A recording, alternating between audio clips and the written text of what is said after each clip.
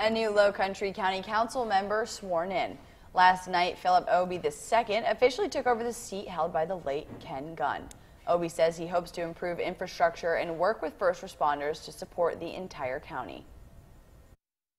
Right now, coming straight ahead, there's some zoning challenges that we got to face tonight in the upcoming meetings, and some of those affect directly some of the areas in District 3. So we're going to watch out for the constituents and make sure that they're well represented.